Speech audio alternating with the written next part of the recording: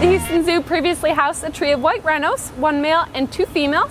All three were from Kruger National Park in South Africa, so they were wild-caught rhinos, and they lived here for about 3 years.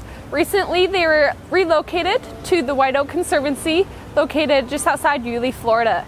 So White Oak is a private breeding facility. They breed a lot of different endangered species. They've had a lot of success breeding white rhinos, which is why we want to send our rhinos there. So in place of our previous rhinos, we got 3 juvenile males in. They're very young and playful, so we'll greatly enjoy watching them as they get to explore their new exhibit, and we'll eventually introduce them to their exhibit mates, which are the greater kudu. So they've never lived with a kudu before, so it'll be really great to see the new interactions. Next time you're at the Houston Zoo, make sure you stop by the rhino exhibit and check out our new rhinos.